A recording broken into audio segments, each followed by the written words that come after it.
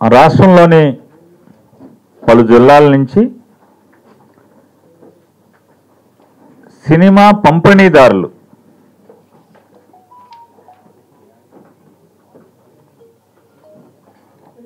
ప్రభుత్వం తరపున మా సమస్యలు వినాలి, మీరు మిమ్మల్ని కలవాలని చెప్పని సంప్రదింపులు అంటే ఫోన్లు చేశారు. తప్పకుండా హైకోర్టు సీజే గారి సుప్రీంకోర్టు సీజే గారి ప్రోగ్రాం ఇవన్నీ ఉన్నాయి కాబట్టి అయిపోయిన తర్వాత తప్పకుండా ఒకరోజు కలుద్దామని అనుకుని ఈరోజు రమ్మని చెప్పి వారిని చెప్పడం జరిగింది. సాధ్యమైనంత వరకు అంటే ఫోన్లో చెప్పగలిగితే చెప్పని చెప్పని వారిని కోరిన మీదట కాదు. మేము 13 జిల్లాల నుంచి ఒక అసోసియేషన్గా ఫామ్ అయి ఉన్నాము. అందరం కలిసి వచ్చి అవన్నీ కూడా మీతో మా సమస్యల్ని పరిష్కార మార్గాలు ఏమన్నా ఎలా చేయొచ్చు అని కూడా మీతో మాట్లాడటానికి అవకాశం కావాలని అడిగారు. దాని మీద ఈరోజు వివిధ జిల్లాల నుంచి సినిమా పంపిణీదారులందరూ కూడా వచ్చున్నారు. వారితో మాట్లాడటం జరిగింది. వారికి ఉన్నటువంటి ఇబ్బందులు, సమస్యలు అన్నీ కూడా చెప్పడం జరిగింది. దాని మీద వారు మాట్లాడతారు. తర్వాత ప్రభుత్వం నుంచి నేను మాట్లాడతాను. తెలుగు ఫిల్మ్ డిస్ట్రిబ్యూటర్స్ కౌన్సిల్ నుంచి మంత్రి గారి అపాయింట్మెంట్ అడగడం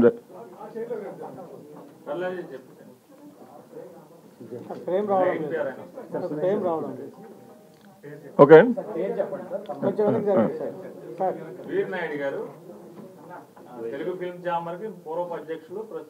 Telugu film chamber of commerce ex president అండి. ఇప్పుడు present Telugu film chamber of కామర్స్కి నేను సెక్రటరీ అండి. మేము distributors Telugu film distributors council నుంచి మంత్రి గారితో మా బాధలు చెప్పుకోవడానికి మేము అపాయింట్మెంట్ అడగటం జరిగింది. మంత్రి గారు ఇవాళ అపాయింట్మెంట్ ఇచ్చారు. మేము స్టేక్ హోల్డర్స్ అండి. మేము ప్రీ కోవిడ్ నుంచి హ్యూజ్ అమౌంట్స్ పెద్ద సినిమాలు వచ్చే సినిమాలు అన్నిటి మీద కూడా మేము ఇన్వెస్ట్ చేసి ఉన్నామండి ప్రోగడ వ్యాపార పరిస్థితులను బట్టి. సో ఈ మధ్య ఈ గవర్నమెంటు ఈ జియోలు వీటి మూలన మాకు కొద్దిగా ఆర్థిక ఇబ్బంది వస్తుంది. ఆ రేట్ల మీద సినిమాలు అనే దాని మీద మేము మినిస్టర్ గారిని కలిసి మేము కొన్ని సూచనలు చేయడం జరిగిందండి. మేము అడిగినవి ఏంటంటే, కార్పొరేషన్స్లో ఎయిర్ కండిషన్ థియేటర్స్లో అడ్మిషన్ రేట్ 150 రూపాయలు hire side అడిగామండి. Lower side 50 rupees అడిగామండి. Other then corporation all air condition theatres hire side 100 rupees అడిగామండి. Lower side 40 rupees అడిగామండి. Non air condition theatres కార్పొరేషన్లో 100 rupees hire side అడిగామండి. 40 rupees lower side అడిగాము. Other then corporation non AC theatres hire side 80 రూపాయలు అడిగామండి. Lower side 30 rupees అడిగామండి. ఇవి admission rates వరకు మా request అండి. తర్వాత exhibitors ఈ మధ్య వాళ్ళ సరైన గవర్నమెంట్ వారి అనుమతులు లేకుండా కొన్ని థియేటర్స్ నడుపుతున్నారండి. వాటి మూలన అవి అన్నీ సీజ్ అయినాయి. వాటి మూలన డిస్ట్రిబ్యూటర్ మాకు ఇబ్బంది వస్తుందండి. సో మేము గవర్నమెంట్ వారిని ఏమి రిక్వెస్ట్ చేశామంటే, ఒక 3 or 4 వీక్స్ ఎగ్జిబిటర్స్కి టైం ఇస్తే ఆ టైం లోపల లైసెన్స్కి రెన్యువల్ కావాల్సిన మొత్తం మెటీరియల్ అంతా చేసుకొని థియేటర్లో రెడీ చేసుకునేటందుకు మేము మా వంతు మేము కృషి చేస్తామని చెప్పామండి. ఎందుకు ఇది మేము అడగాల్సి వచ్చిందంటే, మేము ఈ ఏ థియేటర్లు అయితే మూస్తున్నాయో అవి ఓపెన్ చేయకపోతే మేము పెట్టిన డబ్బు మాకు రికవర్ అవ్వదండి, వ్యాపారం జరగదండి. ఎందుకంటే పండుగల్లో అన్ని పెద్ద సినిమాలు 3-4 సినిమాలు పెద్ద సినిమాలు రిలీజులు ఉన్నాయి. సో మాకు ఇబ్బంది వస్తుందండి. సో ఆ ఇబ్బందిని అధిగమించడానికి మేము మినిస్టర్ గారిని ఈ రిక్వెస్ట్ చేయడం జరిగిందండి. సో మా సైడ్ నుంచి ఈ రెండేనండి. ఎందుకంటే మేము ఇప్పుడు దాకా ప్రభుత్వం గురించి ప్రత్యేకంగా డిస్ట్రిబ్యూటర్గా మేము ఇప్పుడు మాట్లాడలేదండి. సో ఫస్ట్ టైం మేము వచ్చాము మా పంపిణీదారులుగా మా విన్నపం చెప్పామండి. సో మినిస్టర్ గారు గౌరవ ముఖ్యమంత్రి గారు మాకు సానుకూలంగా స్పందించి మా ప్రాబ్లం సాల్వ్ చేస్తారని ఆశతో ఉన్నామండి. Thank you.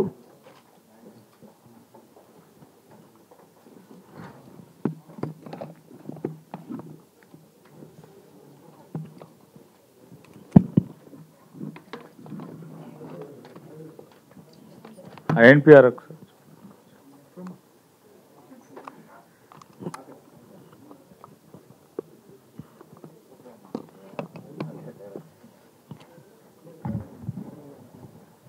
ఈరోజు ఉదయం రాష్ట్ర వ్యాప్తంగా ఉన్నటువంటి డిస్ట్రిబ్యూటర్లో వారి అసోసియేషన్ తరఫున ఫిల్మ్ డిస్ట్రిబ్యూటర్స్ రావటం జరిగింది. వారి సమస్యల్ని ఇలా ఉన్నాయి, మా బాధలు ఇలా ఉన్నాయి, కొద్దిగా సినిమా రేట్లు కొద్దిగా పెంచమని రిక్వెస్ట్ చేసి ఇస్తే చెప్పాం. ఇప్పటికే పలు సంఘాల నుంచి కూడా విజ్ఞాపనలు వచ్చున్నాయి. అవి కూడా ప్రభుత్వం పరిశీలనలో ఉన్నాయి. అట్లాగే దీని మీద ప్రభుత్వం నిన్ననే ఒక కమిటీని కూడా మళ్ళీ ఫ్రెష్గా కాన్స్టిట్యూట్ చేయటం జరిగింది. గౌరవ హైకోర్టు వారి సూచనల మేరకు కాన్స్టిట్యూట్ చేసిన తర్వాత దాంట్లో ప్రిన్సిపల్ సెక్రటరీ హోమ్ డిపార్ట్మెంట్ వారు చైర్మన్ అండ్ కన్వీనర్గా ఆయన ఉంటూ మిగతా సభ్యులందరూ కూడా వివిధ శాఖలకు సంబంధించినటువంటి దీనికి సంబంధిత శాఖ అధిపతులు, అలాగే ఈ సినిమా స్టేక్ హోల్డర్స్ నుంచి కూడా సభ్యులుగా ఉన్నారు. వాళ్ళంతా నిన్నే ప్రభుత్వం కమిటీ ఏర్పాటు చేసింది. తొందరలో దాని మీద రివ్యూ చేసి మరొకసారి ఈ వివిధ విభాగాల నుంచి, వివిధ సంఘాల నుంచి వచ్చినటువంటి విజ్ఞప్తులన్నీ కూడా పరిగణలో తీసుకుని ప్రజలకి సినిమాని సామాన్యుడికి అందుబాటులో వినోదాన్ని సామాన్యుడు ఇబ్బంది పడకుండా ఏ రకంగా ఇవ్వచ్చు అనేది ఆ కమిటీ పరిశీలన చేసి తప్పకుండా నిర్ణయం తీసుకోవటం జరుగుతుందని వారికి కూడా చెప్పడం జరిగింది. ఇది ఈరోజు వారి సమస్యలు చెప్పడానికి వచ్చిన మీదట చెప్పిన సమస్యలన్నీ కూడా వారు ఏం చెప్పారో చెప్పారు. మేము కూడా వారికి ఏం చెప్పామో కూడా అవన్నీ చెప్పాము. ఇది ఈరోజు వారితో జరిగినటువంటి సమావేశ సారాంశం అండి.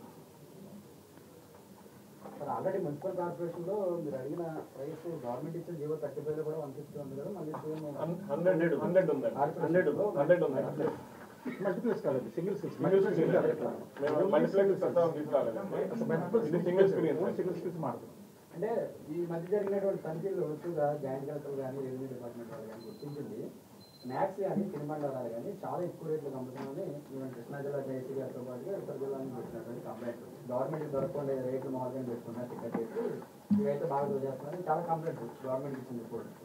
ఆ విషయం ఏమన్నా మీరు గవర్నమెంట్ దృష్టికి తీసుకొచ్చారు? ఎంఆర్పీ దాని కూడా ఈ ఫుడ్ కోర్టులు నడిపే వాళ్ళు అది వేరే సెక్షన్ ఉంటుంది సార్, మేము ఓన్లీ డిస్ట్రిబ్యూటర్ సార్. సో మాకు అది రేట్ నాలెడ్జ్ లేదండి. మాకు ఎంత అమ్మాలో ఎంత అమ్ముతున్నారో కూడా మాకు తెలియదు. సినిమా ఇవ్వడం వరకే ఈ వ్యాపారంలో మేము చూసామండి, మీడియాలో చూసాము. బట్ మాకు నాలెడ్జ్ ఎంత అమ్మాలి ఎంత అమ్ముతున్నారు అన్నది మాకు నాలెడ్జ్ లేదండి. మాదేంటి ఓన్లీ డిస్ట్రిబ్యూటర్స్. మేము ఎగ్జిబిటర్ సినిమా సప్లై చేసి అది ఆడి దాని మీద రెవెన్యూ తీసుకోవడం వరకే మేము క్యాల్కులేట్ చేసుకుంటామండి సినిమా కొనేటప్పుడు.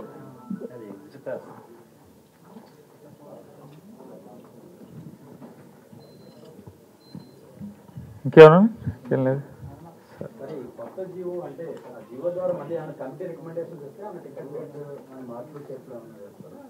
కమిటీ రికమెండేషన్ అంటే వాళ్ళు ఎగ్జామిన్ చేసి, అంటే ప్రజలు ఇబ్బంది పడకుండా పలు సంఘాలు ఇచ్చినటువంటి విజ్ఞాపనలు కానీ అట్లాగే ప్రజల నుంచి కానీ వాళ్ళు స్టడీ చేసి వాళ్ళు ఇచ్చే రికమెండేషన్స్ గవర్నమెంట్ ఒకసారి పరిశీలిస్తుందండి.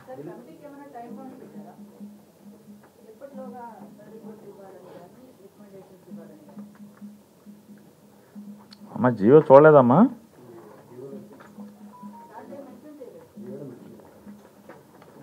చెప్పితే తొందరగానే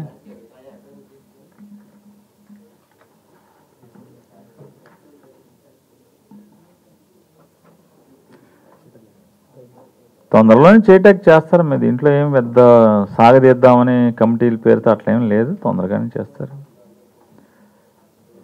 The committee shall take into account all the factors relevant to the fixation of rates of admission, etc.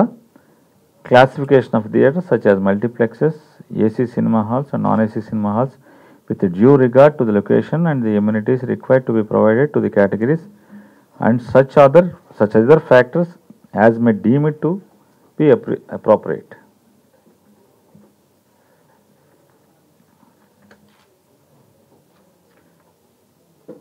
దాని సారాంశం ప్రకారం తొందరలో అన్ని ఎగ్జామిన్ చేసి చేస్తారమ్మా. ఇబ్బంది ఇప్పుడు సీజన్ థియేటర్లు కానీ టెంపరీ క్లోజ్ అయిన థియేటర్స్ కానీ వాటికి ఏమైనా తాత్కాలికంగా ఏమైనా టైం ఇస్తున్నారో ఓపెన్ చేసుకోవడం రీఓపెన్ చేసుకోవడం? అంటే అలా కాదండి. ఇప్పుడు ఎవరికి వాళ్ళు రకరకాల అంటే తెలిసి మాట్లాడుతున్నారా, చాలామంది మాట్లాడేవాళ్ళు తెలియక మాట్లాడుతున్నారా, కొద్దిగా అర్థం కానటువంటి పరిస్థితి.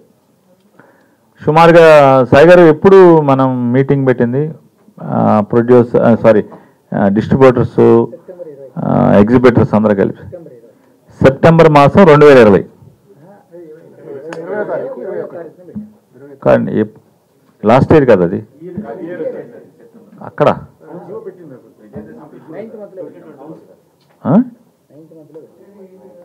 ఈ 9th month కాదు ఇంకెక్కువ వద్దాం.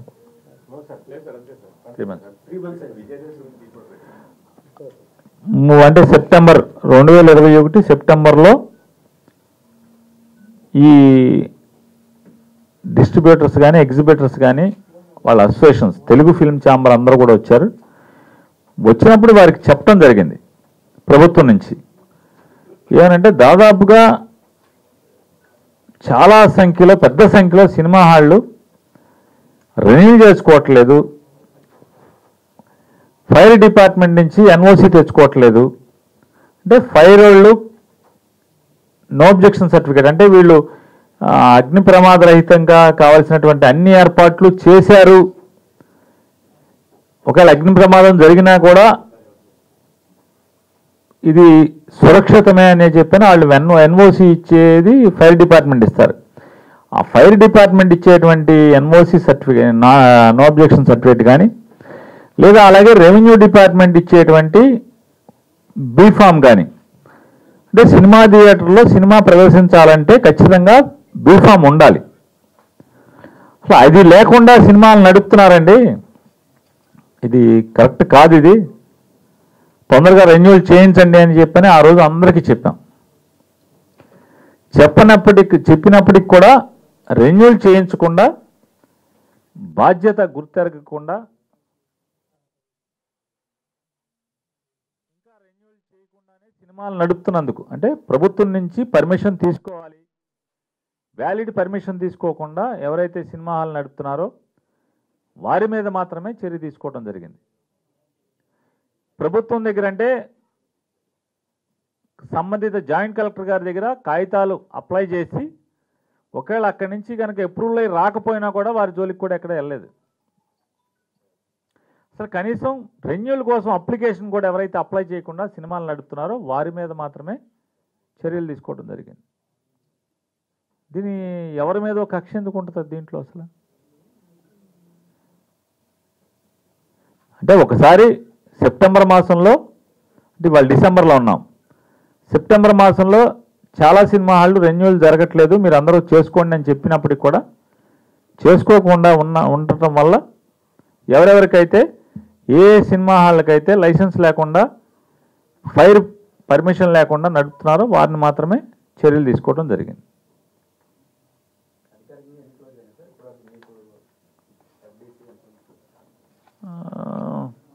చిత్తూరు జిల్లాలో 24 ఉన్నాయండి. లైసెన్స్ ఎక్స్పైర్ అయిపోయినాయి, ఫైన్ ఇంపోజ్ చేసినాయి థియేటర్లు. చిత్తూరులో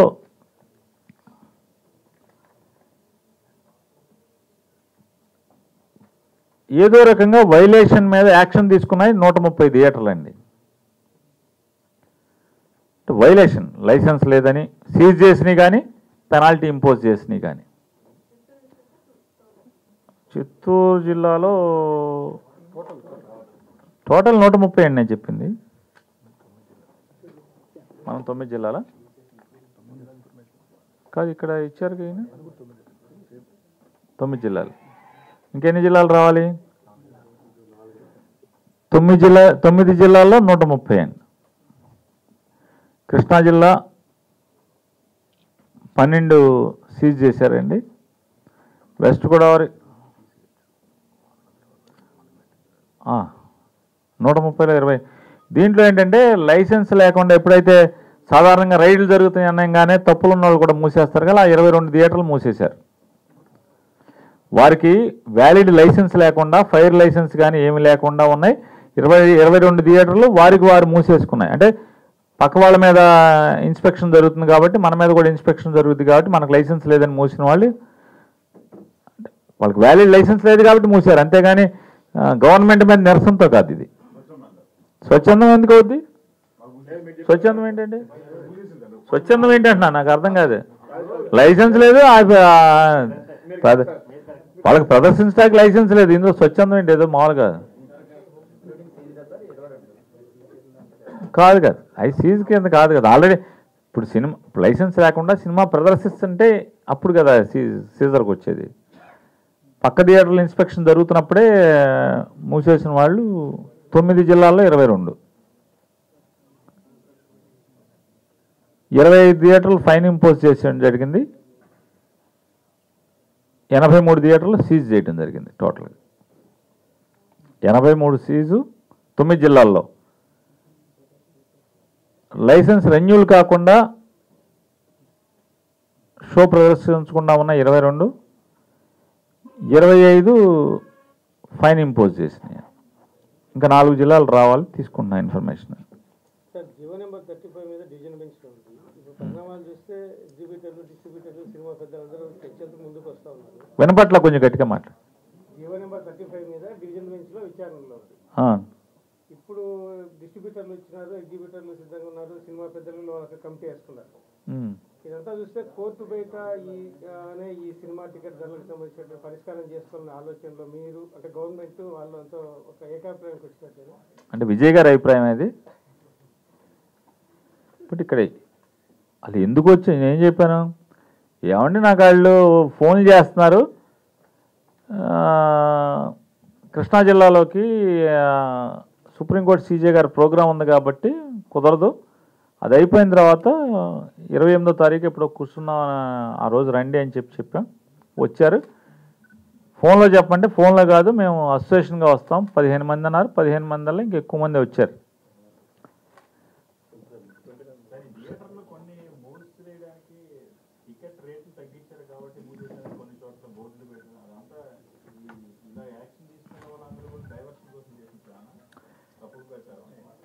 అంటే ఎత్తుగళ్ళు ఉంటాయి, ఇవన్నీ మనం చూస్తున్నాం. వ్యవస్థలో బోలంతమంది బోలని ఎత్తుగళ్ళు ఉంటాయి.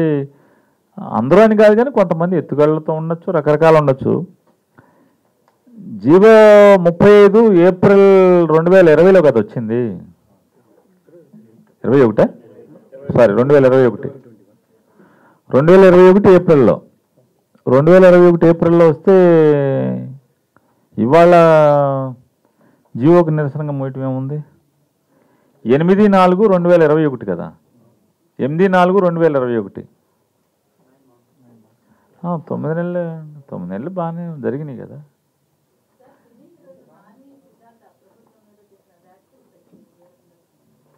ఏమని చేశారు?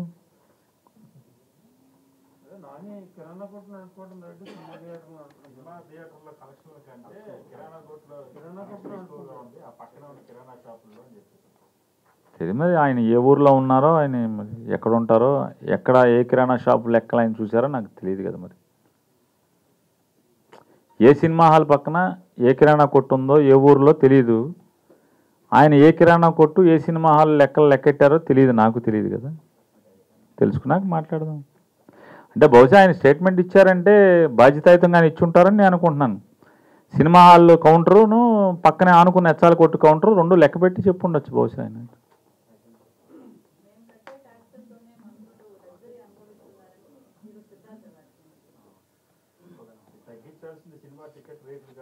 సిద్ధార్థ్ గారు ఎక్కడ ఉంటారు? ఎక్కడండి? ఏమ్మా చెన్నై బహుశా స్టాలిన్ గారి గురించి అని ఉంటాడేమో ఆయన, అంతే ఉంటుంది కదా. ఏపీ టికెట్లు మెడ్రాస్లో ఉండే ఆయన ఏపీ టికెట్లు ఆయనకి ఇక్కడ ట్యాక్స్లు, ఆయన ట్యాక్స్ ఇక్కడ కడుతున్నాడా మమ్మల్ని అంటాకి? మరి మమ్మల్ని ఎప్పుడు చూశాడా? మేము విలాసంగా బతుకుతున్నామో, ఎలా బతుకుతున్నామో ఎప్పుడన్నా మా ఇళ్ళకి వచ్చి లేకపోతే మాతో వచ్చి మా సెక్రటరియట్కి వచ్చి చూసుంటే ఆయన మాట్లాడతాక అవకాశం ఉంది. బహుశా మీరందరూ ఊరికే మాకు ఆపాదిస్తున్నారు, కానీ అతను అన్నది స్టాలిన్ గారి గురించి, వాళ్ళ మంత్రుల గురించి అని ఉంటాడు.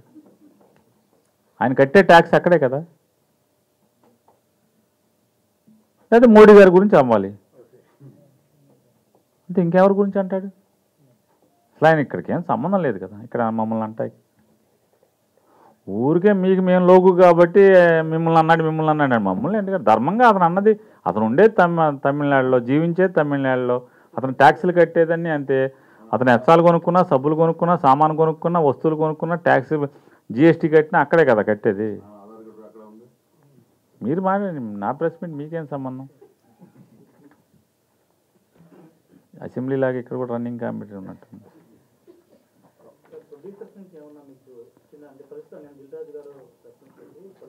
తెలియదు, నాకైతే ఎవరు ఫోన్ చేయలేదు, సమాచారం ఇవ్వలేదండి. నన్ను డిస్ట్రిబ్యూటర్లు మాత్రమే ఇందులో ఆయన భరత్ అని రాజమండ్రి ఆయన అందుకేతం సెప్టెంబర్లో మీటింగ్కి అటెండ్ అయ్యి పరిచయం చేసుకున్నారు. ఆ తర్వాత ఆయనే 4-5 సార్లు ఫోన్ చేశారు. ఫోన్ చేస్తే ఇట్లా కొద్దిగా అడావుడి తగ్గిన తర్వాత కలుద్దామండి, కొంచెం ప్రోగ్రామ్స్లో ఉన్నామని చెప్పాను. సరే, అంతమించి రాజుగారు కానీ ఎవరు అంటే నాకైతే ఏం కౌరు చెప్పలేదు, సమాచారం ఫోన్ చేయలేదు, సమాచారం కూడా ఇవ్వలేదు. అసలు జగన్మోహన్ రెడ్డి గారి ప్రభుత్వం ఎవరు వచ్చినా వినటానికి సిద్ధంగా ఉంటుంది. దాంట్లో అసలు మీకు ఫోన్ చేసినా వినటానికి, లేకపోతే ఎవరు వచ్చినా వినటానికి సిద్ధంగానే ఉంది, ఇబ్బంది ఏం లేదు. ఏ ప్రతిపాదన అండి? నిర్మాతల మండలి నుంచి వచ్చింది, తెలుగు ఫిల్మ్ ఛాంబర్ నుంచి వచ్చింది, దాంట్లోని కొంతమంది వ్యక్తులు ఇండివిజువల్గా ఇచ్చినవి ఉన్నాయి, సినిమా హాల్ నుంచి విడిగా కూడా వచ్చి ఇచ్చినవి ఉన్నాయి, అన్నీ ఉన్నాయి. ఇందులో ఇక్కడ ఏంటంటే ఎవరెవరో ఏదేదో మాట్లాడినట్టు జగన్మోహన్ రెడ్డి గారి ప్రభుత్వానికి ఎవరి మీద కక్ష ఉండదనేది అసలు ఎవరికి ఏం, సినిమా టికెట్లు రేటుకి ఇవన్నీ ఏదేదో ఎవరికాళ్ళు ఆపాదించుకుని నా కోసమే జగన్మోహన్ రెడ్డి గారు, నా కోసం ఏంది, మీకోసం ఏంది, వ్యక్తుల కోసం జరుగుతుంది ఇదంతా. ఎంతమంది దీంట్లో అల్టిమేట్గా ప్రభుత్వానికి, ప్రజలకి మెరుగైనటువంటి అందుబాటులో ఉండేటువంటి ఎంటర్టైన్మెంట్ ఇవ్వటం అనేది ప్రభుత్వం బాధ్యత అనుకుంటున్నాం. దాని మీద గతంలో ఇచ్చినటువంటి కోర్టుల తీర్పుల ఆధారంగానే ప్రభుత్వం నడుస్తుంది తప్పితే, గతంలో కోర్టు ఇచ్చినా లేకపోతే ఇప్పుడు కొత్తగా హైకోర్టు వారు ఇచ్చిన, గౌరవ హైకోర్టు వారు ఇచ్చిన వారి సూచనలన్నీ పరిగణలో తీసుకుని వారి సూచనల మేరకు, సూచనలు చేయకుండా ఉంటే వేరు, సూచనలు చేస్తే మాత్రం సూచనలు పరిగణలో తీసుకుని ప్రభుత్వం నిర్ణయాలు తీసుకుంటుంది, ఆలోచన ముందుకెళ్తూ ఉంటుంది. అంటే ఇవాళ ఊరికే జగన్మోహన్ రెడ్డి గారి ప్రభుత్వానికి ఏది పడితే అది ఆపాదించడం అనేది ధర్మం కాదని చెప్తున్నాను. ఎవరినైనా సరే సంప్రదించటానికి, వినటానికి ప్రభుత్వం సిద్ధంగా ఉంది. గత నుంచి జగన్మోహన్ రెడ్డి గారి ప్రభుత్వం వచ్చిన దగ్గర నుంచి ఫిల్మ్ డెవలప్మెంట్ డిపార్ట్మెంటు పేరుని నాని చూస్తున్నాడు. కొత్తగా ఈ మధ్య సినిమాటోగ్రఫీని కూడా సీఎం గారు వారి దగ్గర నుంచి ఆ బాధ్యతను కూడా బదలాయించడం జరిగింది. కాబట్టి ఆ ఇండస్ట్రీకి సంబంధించి ఎవరున్నా ఎప్పుడైనా స్వాగతిస్తున్నాం, వచ్చి చెప్పచ్చు, వారి ఏం చెప్పదలుచుకున్నా చెప్పచ్చు, దాంట్లో ఏమి ఇబ్బంది పడాల్సిన పని లేదు. అంటే ఇవన్నీ ప్రభుత్వానికి ఏదేదో ఆపాదించి మాట్లాడటం అనేది ధర్మం కాదు ఎవరికైనా అనేది చెప్తున్నాను. ఎవరి మీద కక్ష ఎందుకు ఉంటుంది? ఎవరో ఒకరి కోసం ఇవన్నీ ఉంటాయా? ఒకరి మీద సినిమా ఇండస్ట్రీ మొత్తం నడుస్తుందా? అట్లా అనుకుంటే ఎవరికాళ్ళు భ్రమపడినట్టేది కదా. నేనే సినిమా ఇండస్ట్రీ మొత్తం అంటే ఇక అంతకన్నా అమాయకత్వం ఇంకేముంటుంది? ఎంతమంది ఉంటారు సినిమా ఇండస్ట్రీలో, దాని గురించి ఇబ్బంది ఉంటుంది.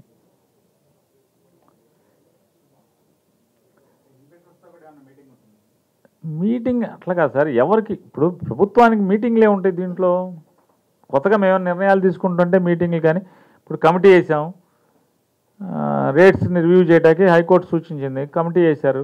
ఆ కమిటీకి ఏమైనా కమిటీకి ఇవ్వచ్చు, ఆఫీసర్స్ని కలవచ్చు, లేదా దాంట్లో మెంబర్ని కలవచ్చు, లేదా ప్రభుత్వాన్నే కలవచ్చు. కలిసి మీరే ఏమన్నా చెప్పదలుచుకుంటే ఖచ్చితంగా చెప్పచ్చు. దాని గురించి వెనక ముందు ఇదేముంటుంది? Committee principal secretary, home secretary గారు దానికి కన్వీనర్, ఆయన ఎప్పుడు డేట్లు ఇస్తే అప్పుడు కూర్చుంటే తొందరలోనే దీన్ని తొందరగా క్లోజ్ చేయటానికి, తొందరగా చేయటానికి ఉన్నారు.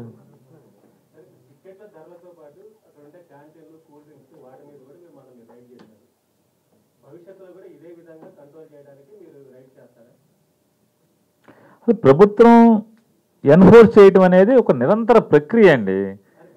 దానికి ఏదో పండగకోసారి చేసినట్టు, లేదా సంక్రాంతికి అత్తోరింటికి అల్లుడు పండగకి వెళ్ళినట్టు అట్లేమి ఉండదు. నిరంతర ప్రక్రియ అది. పని ఒత్తిళ్ళ మీద ఆ పర్టికులర్ ఆ ఎన్ఫోర్స్మెంట్ మీదకి వెళ్ళకపోయిండొచ్చు, లేకపోతే 4 రోజులు ఆలస్యం ఉండొచ్చు. అంత మాత్రాన ఏదో అది దసరాకో సంక్రాంతికో చేయటం అట్లా ఉండదు కదా, నిరంతర ప్రక్రియ.